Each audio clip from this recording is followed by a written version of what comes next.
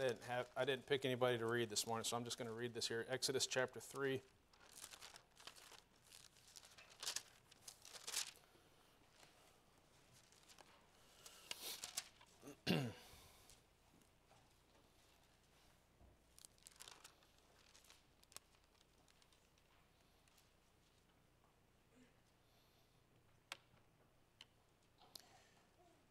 Or I think I'll just read to verse 6 here. Now Moses kept the flock of Jethro, his father-in-law, the priest of Midian, and he led the flock to the backside of the desert and came to the mountain of God, even to Horeb. And the angel of the Lord appeared unto him in a flame of fire out of the midst of a bush. And he looked, and behold, the bush burned with fire, and the bush was not consumed. And Moses said, I will now turn aside and see this great sight, why the bush is not burnt. And when the Lord saw that he turned aside to see, God called unto him out of the midst of the bush and said, Moses, Moses. And he said, Here am I.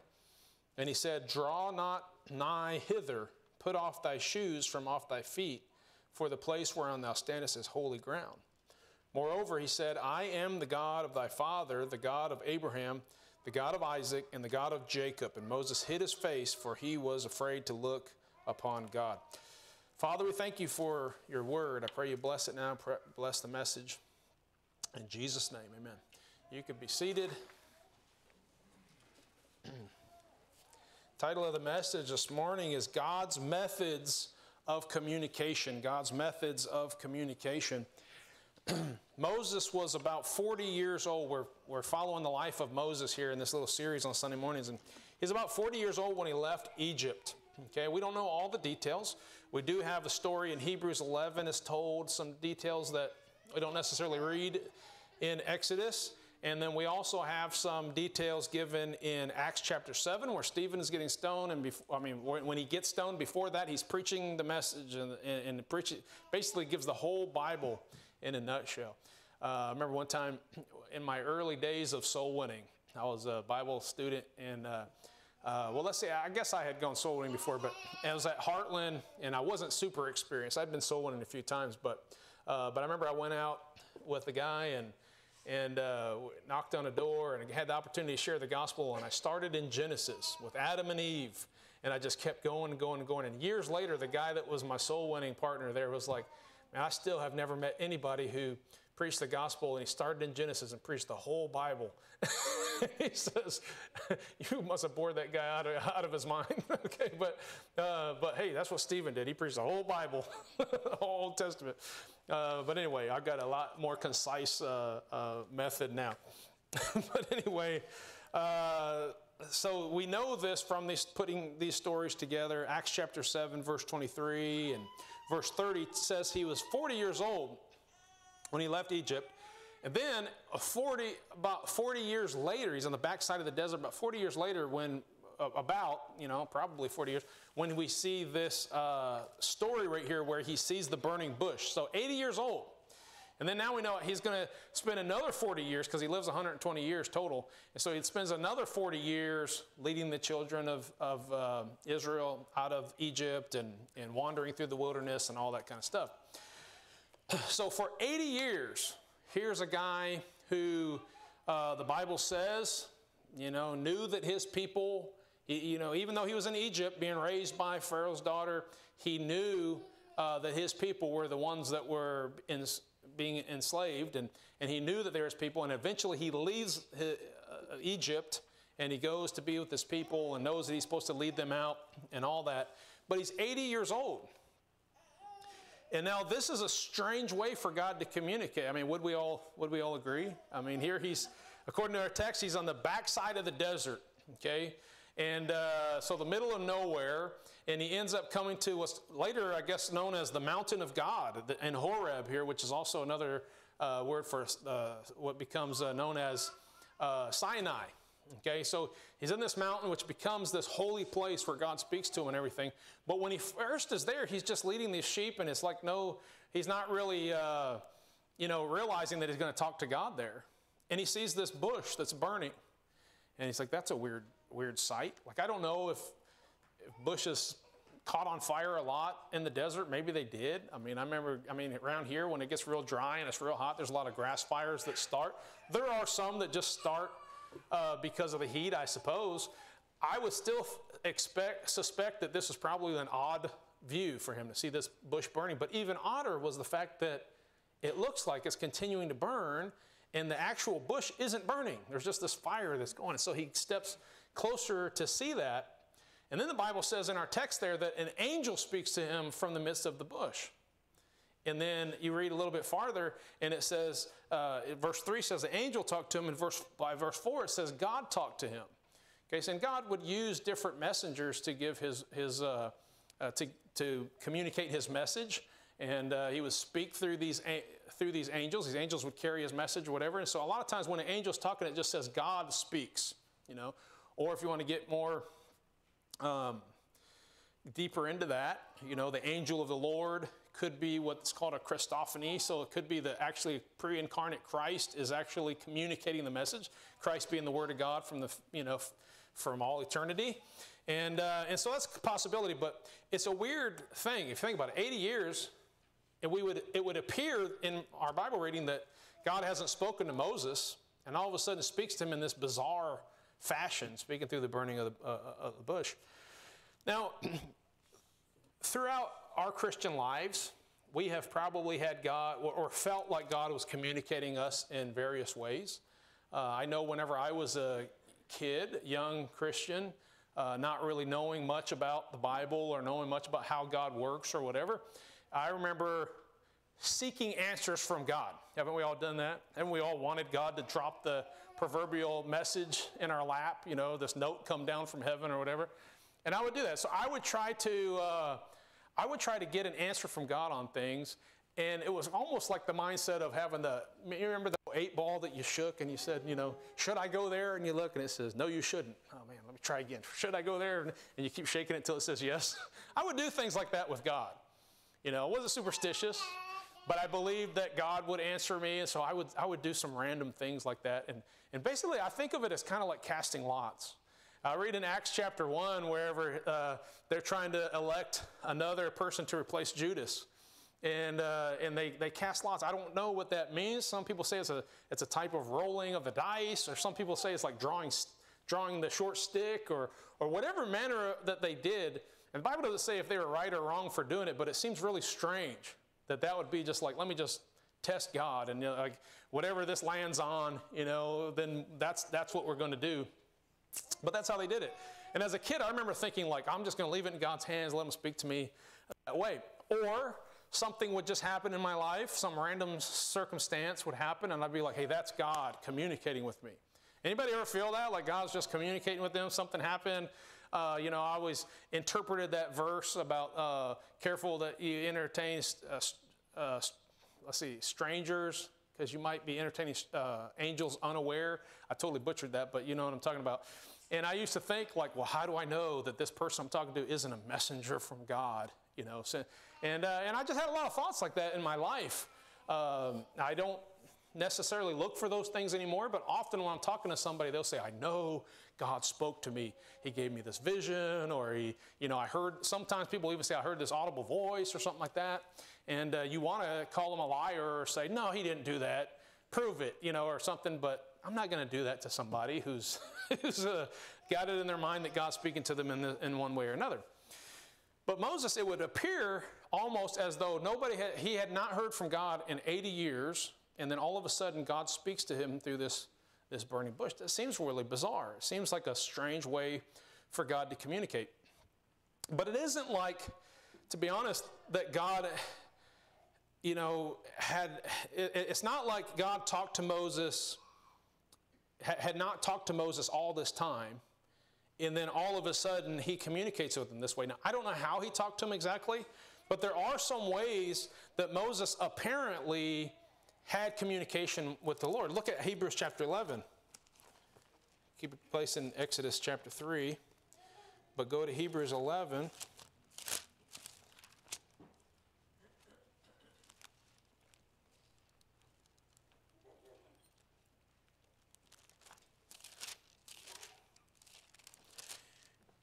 and look at starting in verse 25.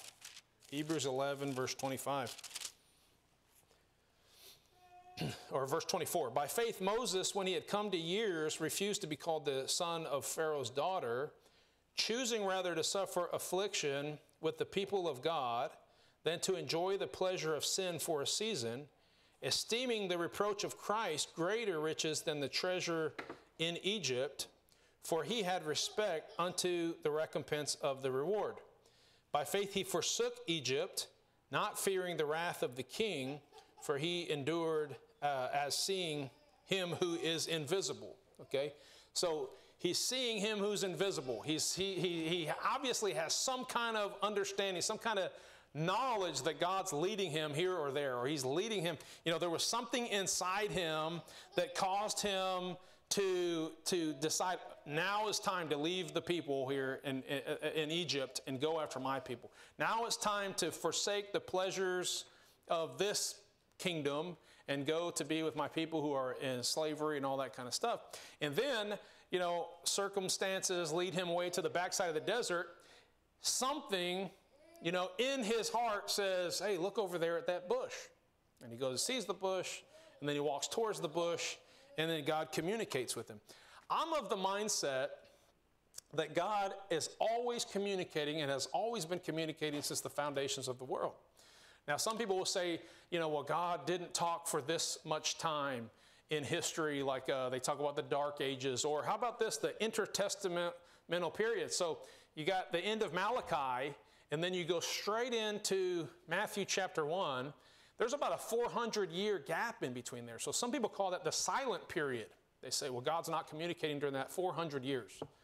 Like, yes, he's communicating. I'm getting ahead of myself, but one way in which he's communicating is they had the Old Testament.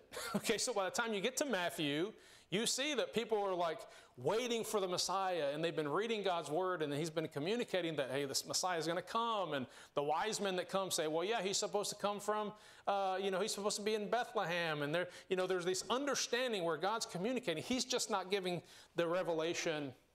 There's no burning bushes. There's no writing from the prophets that we have recorded there. But God's methods of communication is an interesting subject. I want to give a couple points on this. Basically, it comes down to 2 points, and this is basically Theology 101. Okay, I didn't intend for it to be. I'm not a systematic theology type of a guy. Yes, I went to Bible college. I went to 2 Bible colleges. Makes me smart, right?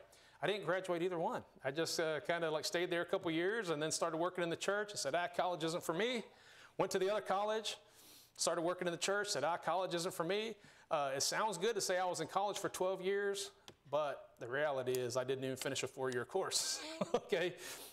But I do know this. Theology 101 says there was 2 types of revelation where God speaks to us. Okay, number 1 is natural revelation.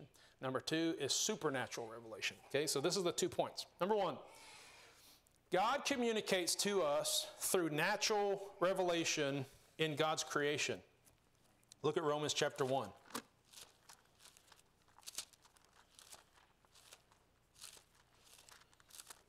Romans chapter 1. And look at verse 20.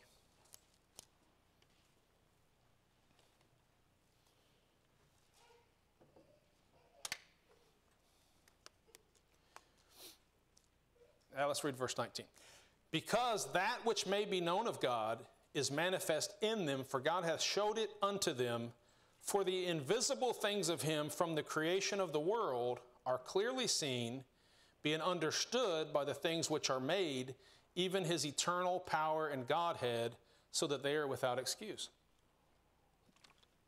In one way or another, God's been communicating since the beginning of time, to the point that if somebody goes to hell because they didn't receive Christ, they can't turn that on God and say, well, it's not fair. You never sent anybody to me. One way or another, since the beginning of time, God's been communicating. And if somebody felt short of communicating that God's message to other people, then it was, then the only thing that they had was what we would call natural revelation, which I'm going to talk about in a minute. And that's not enough necessarily to lead somebody to Christ. But it is enough for people to look around and say, there are some signs in this world and some evidence that is just natural within me and natural in the world that lead me to the knowledge and the understanding that there's a creator. And now I want to seek who that creator is. And I'm telling you, if you seek the Lord, you're going to find him. Okay? If you draw nigh to God, he's going to draw nigh to you. He's going to show himself. He's going to make himself known to you if you're seeking him out. And so anybody who has just rejected religion or rejected Christ or rejected, anything, reject God's word, obviously, then, they are without excuse in the end because God has manifested himself to them. Now look at Deuteronomy 4. If all we have is natural revelation, if all we have is just what we see in nature, that could actually lead to a bad spot. And in fact, I didn't read the rest of Romans 1 there, but we see that they begin to worship and serve the creature more than the creator. Okay, look at Deuteronomy chapter 4.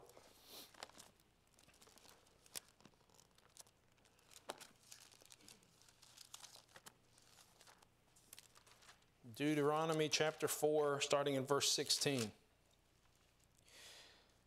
Lest ye corrupt yourselves and make you a graven image. Okay, this is one of the first commandments God made. The similitude of any figure, the likeness of male or female, the likeness of any beast that is on the earth, the likeness of any winged fowl that flieth in the air, the likeness of anything that creepeth on the ground, the likeness of any fish that is in the waters beneath the earth, and lest thou lift up thine eyes unto heaven, and when thou see the sun and the moon and the stars, even all the host of heaven, shouldest be driven to worship them and serve them, which the Lord thy God hath divided unto all nations under the whole heaven. And so if all we had as we look around are the things of this world, we would say, this is an amazing universe. And how could, all these things have just gotten here by accident? And something within us would say, man, this is amazing. And so the next course of action would be, you know what? I mean, I'm just saying this is what history has taught us. The next course of action would be like, maybe that sun is God. And people will start worshiping the sun. Or maybe, the serpents are, you look at like Hinduism, and everything is just like serpents. I mean, someone's got serpents all over in their head, and they're just like, there's this great giant serpent god that they talk about. I think that's Hinduism. And so there's this idea that they just looked around and they said, and of course there's a lot we can say about that, people worshiping serpents, but they looked around in nature and said, hey, maybe that's God. And then they began to make images and people and gods with big giant fat bellies or gods with lots of arms or whatever. And they began to create these and say, these are our gods. Okay? And this all obviously made God very upset because they went after all these things. Now, he was patient. He was patient. In fact, when Paul's preaching to Athens, I'm going to talk about that a little bit tonight. He's preaching to those people in Athens, and he's talking about their going after different idols and all that kind of stuff. And he says this, he says, once God winked at, but now he commands all men to repent. Okay? In other words, you need to set aside those idols, turn from those idols, and turn to the Lord, right? And not worship those idols. It makes it very clear in that context that that's what they're repenting of is believing in those idols and repent and turn to the Lord. But he's like, God's been very, very patient and very long-suffering as people try to figure out who God is. And he accepted for a certain amount of time that in their ignorance they're doing all these things. He didn't just like send down. I mean, he was even patient in the days of Noah. 120 years where the world was just wicked beyond imagination. I mean, we're slightly starting to imagine what it might have been like as we look around our world today. But no, not even close. Okay, it was really bad. So where God destroyed the world, but he said, I'm going to wait 120 years. And so the gospel continued to be preached during that time. You say, what do you mean the gospel? Well, read the New Testament. It talks about the gospel being preached in the time of Noah. And so God is communicating and wants people to know the truth, but he communicates in bizarre ways sometimes. But anyway, not only, we're talking about natural revelation, not only as we look at the world around us, but there's also something natural within us. It's funny what the Bible says, when the Bible says, does not even nature itself teach you, okay? All right, so the context of that verse is he says that that it's on a woman, a long hair is her glory, right? But it's a shame on a man.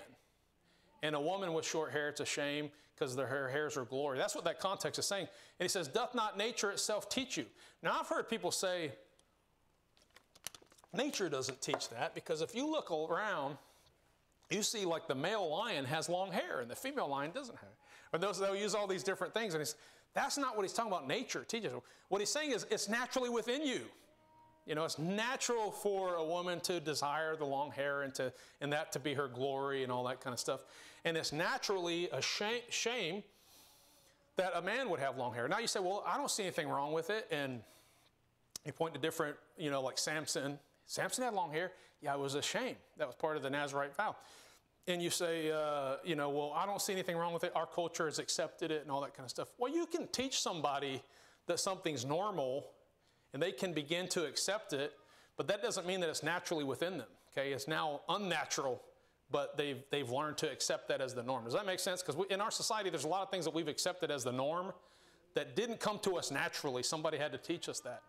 But naturally, we would have saw it this way. Okay, I'm getting a little bit off track, but God said that there are things that are within us that are natural. And one of the things that's natural within us is a conscience. You know that? It's naturally within us when we do something wrong. I mean, no one had to teach us that, hey, God's watching, and if you do something bad, then God's going to punish you or something like that. There's just this something natural that says, I shouldn't have done that.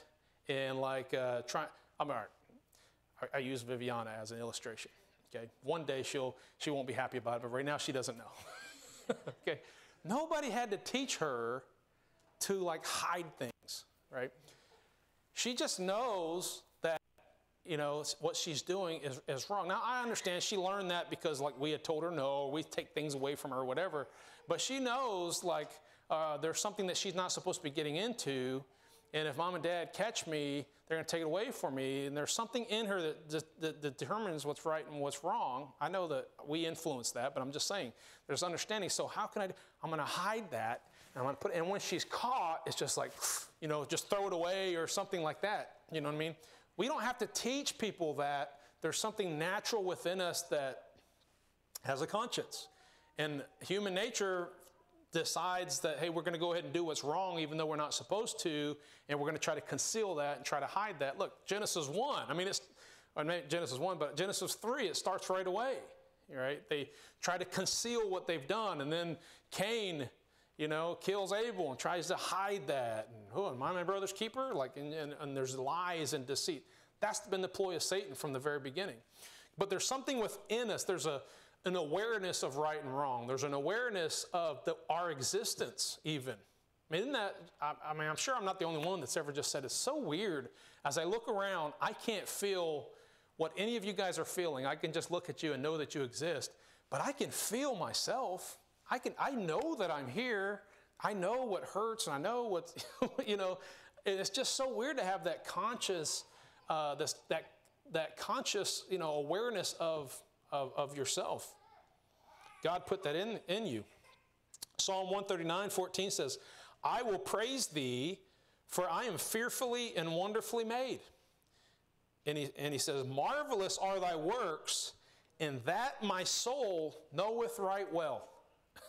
It's like inside me, my soul just says, man, I know that this is the work of God. Marvelous are thy works, the fact that I'm just fearfully and wonderfully made, and how things work the way they do, and how our body heals itself. There's so many different systems that we could talk about in the body that says, man, God is amazing, and he's made our bodies in an amazing way.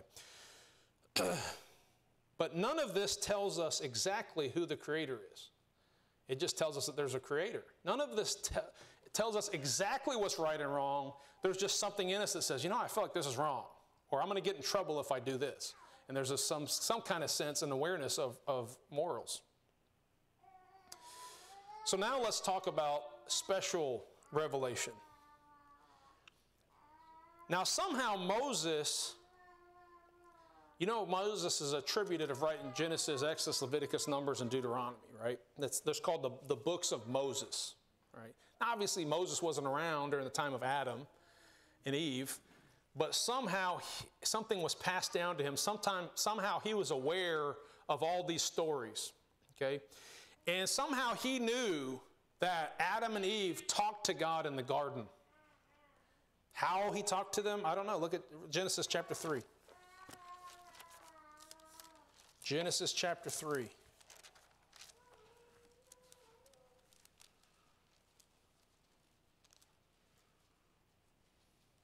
Don't let the sound of babies distract you. It's a beautiful sound. Babies in the church. I wouldn't go as far as one church. One church said, you know, people always ask about why they let the babies in the service when they're crying and all that stuff. And they said, well, simple. We love them more than you. I won't go that far, but.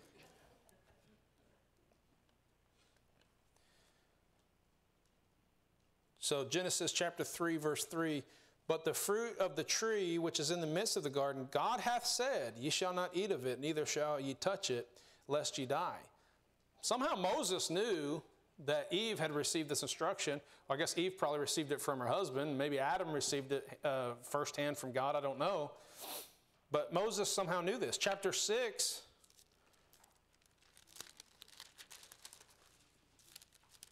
verse 13, and God said unto Noah, the end of all flesh is come before me, for the earth is filled with violence through them, and behold, I will destroy them with the earth. How did Noah hear from God? I have no idea, but it was a special form of revelation where God literally spoke to Noah. Maybe an angel, maybe a burning bush, I don't know. Somehow he spoke to him with this special type of revelation.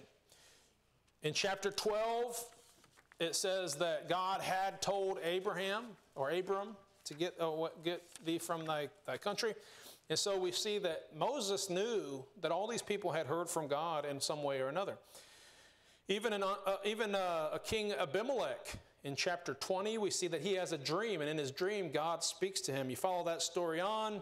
Of course, you get to Jacob and then Joseph, and all these people are having dreams and these special revelations. Some of them are seeing angels and seeing God face to face, which again could be just talking about a pre-incarnate Christ or something. But the idea is that God is speaking to them in all these various forms. 1 Kings chapter 19. I want you to look at this one. 1 Kings chapter 19. Talking about God's methods of communication. 1 Kings 19. Sorry if you're not there yet. For the sake of time, I'm just going to start reading it. But 1 Kings 19, starting at verse 11. This is God speaking to... This is Elijah speaking to a servant, and he said, go forth and stand upon the mount before the Lord. And behold, the Lord passed by, and a great and strong wind rent the mountains, and brake in pieces the rock before the Lord. But the Lord was not in the wind. And after the wind, an earthquake. But the Lord was not in the earthquake. And after the earthquake, a fire. But the Lord was not in the fire. And after the fire, a still small voice. And it was so, when Elijah heard it, that he wrapped his face in a mantle and went out and stood in the entering of the cave. And behold, there came a voice unto him and said, what doest thou here, Elijah? What a great picture. Again, this is special revelation. It happened to Elijah. It didn't happen to me. But all these great things come. This great whirlwind comes. And God's like looking, waiting for God to say something. Now, God's not in the whirlwind. Then this big earthquake comes. God's not in the earthquake. A fire, huge fire comes. Now, God was in the fire in Moses' time, but this time, Elijah, it's not God. And then there's this still small voice, and that's God speaking. Now, some of us could say, well, I've heard that still small voice within me or whatever. Look, I can't say. I can't say how God moves somebody, how God works in somebody. Look, I'm going to get to the Bible in a minute. I know you're waiting for it, okay? Real quickly, though. Let me see. Okay. That doesn't mean anything. That's just something I do to put you at ease. Okay. One day, we were getting ready to go on a camping trip. All right? And I don't remember the situation. We hadn't been here that long.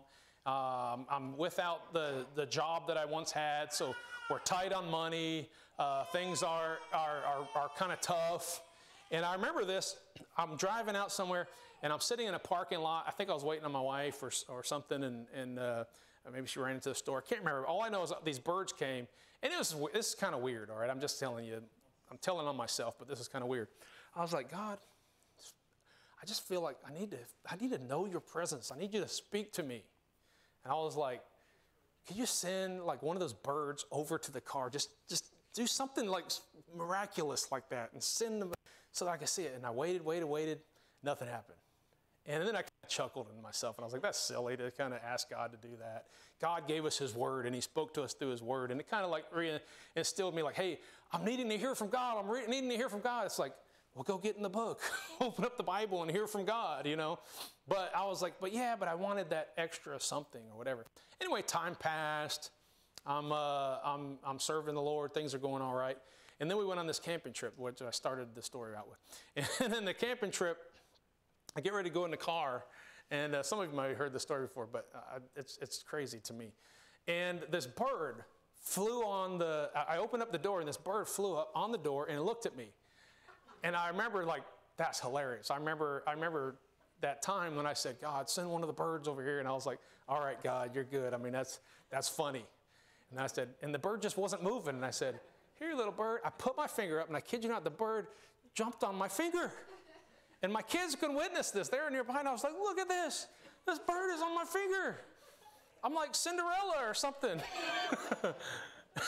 And they're like, not Cinderella. What would be the man version of Cinderella? And I felt like, in a way, God did that to me just to kind of like just show me, hey, I'm there, right? But that could mean anything. And that could have happened to anybody. Maybe it was somebody's pet bird and it was trained or something. Who knows? Who knows? But it meant something to me, right? But God has given us something that's a special revelation, right? That is something that's concrete. And these people have their story about how God spoke to them this way. This person had God speak to them this way. There's something that we can all say, God has spoken to us, and now it's complete. The message is complete, and that's in the Bible. Look at 2 Peter chapter 1. And I'm wrapping up here. 2 Peter chapter 1.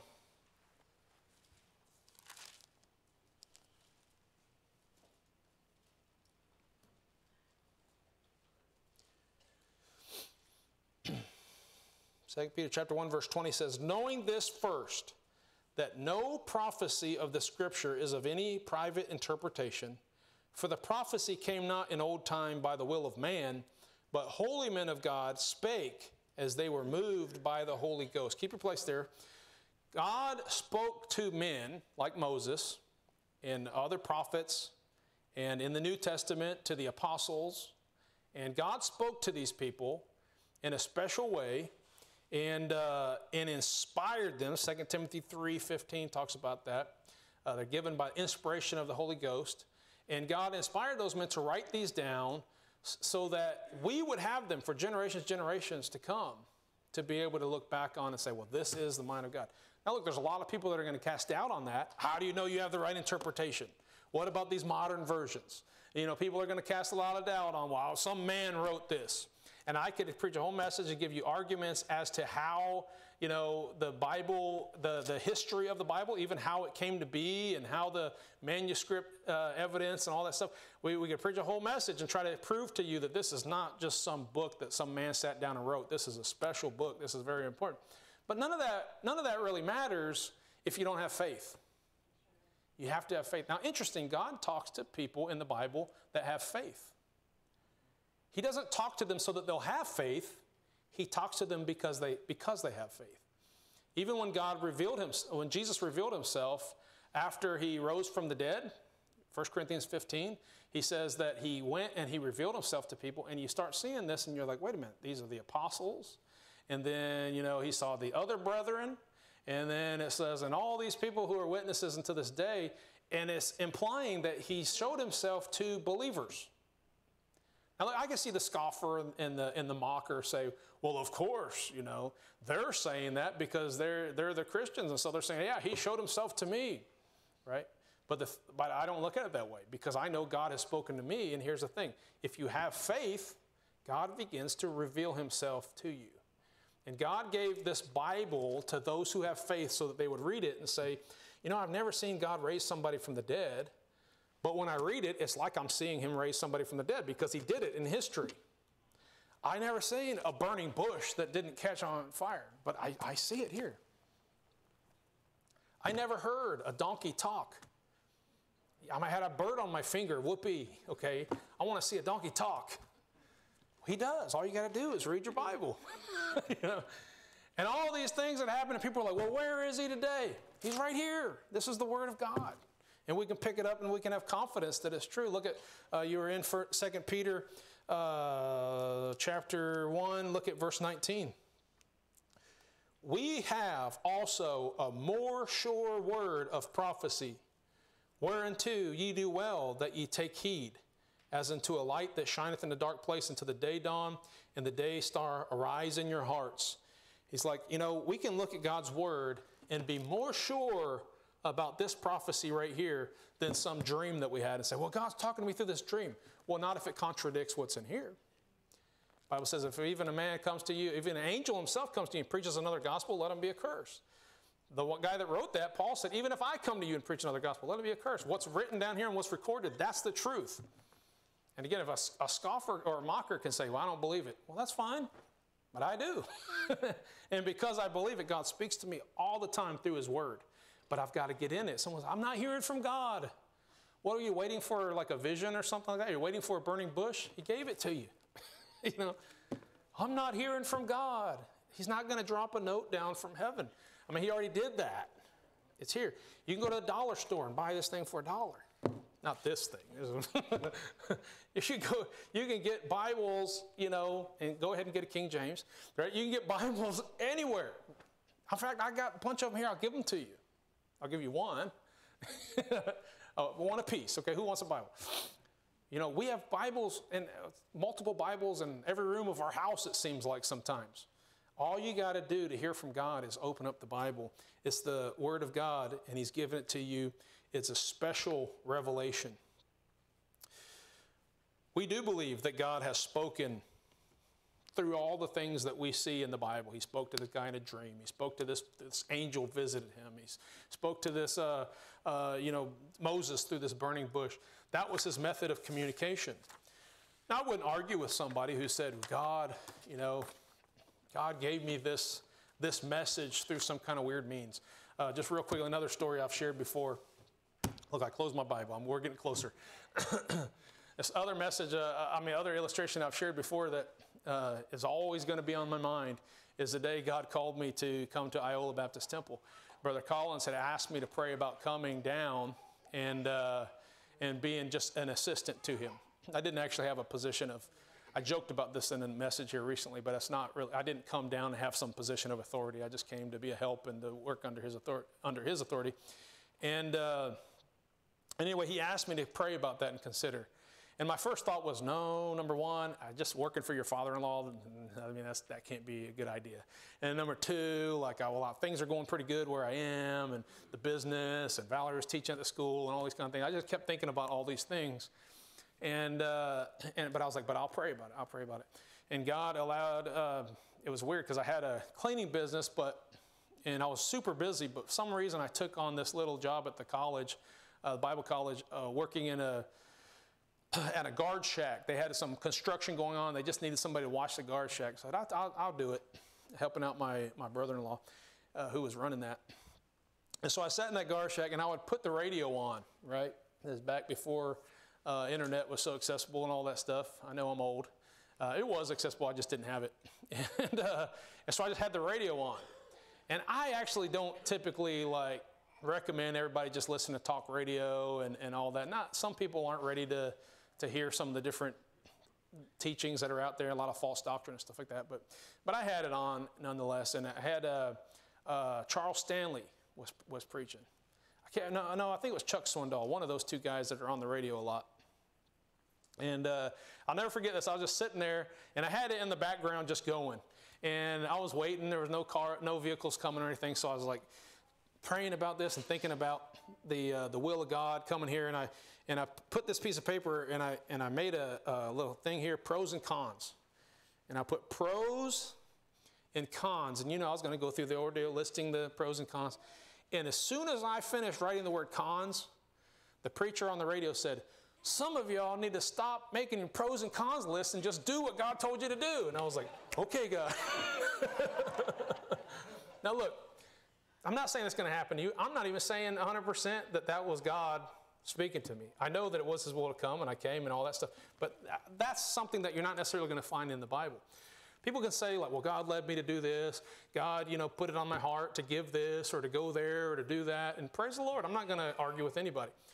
But on the essential things that God wants us to know, the general things in our life that we need to know about, He's given it to us. And it's concrete, it's solid, it's not going anywhere. No one's adding to it or taking away from it. I mean, I know that some of the translators have messed up some things there, but for the most part, it's all the evidence is out there, and it's all there. Let's go to Lord in prayer. Father, I thank you so much for your word, and I thank you how you've communicated since the beginning of time to your creation. And I pray, Lord, that you'll help us not to take lightly that we've got your finished and completed revelation in our hands, and that we can read it at any time. Help us never make the excuse that we're not hearing from you or we're so distant from you, because you're speaking to us. And I thank you for the Holy Ghost, Lord, that if we're saved and we've trusted in Christ and you've given us the Holy Spirit within us, it can guide us and direct us and lead us to your word and confirm in our hearts when something's right or wrong. I thank you for communicating with us in that way. And even when we don't know how to communicate with you, Lord, the Holy Spirit gives us utterance, and we're able to communicate with you in a supernatural way we don't even understand. And I pray, Lord, that you will just continue to guide and direct in this church and guide us individually as we seek your will and want to know what you would have for us. Help us not to seek the answers from ungodly counsel. Help us not seek other sources, Lord, but help us to seek your word first and foremost. In Jesus' name I pray. Amen.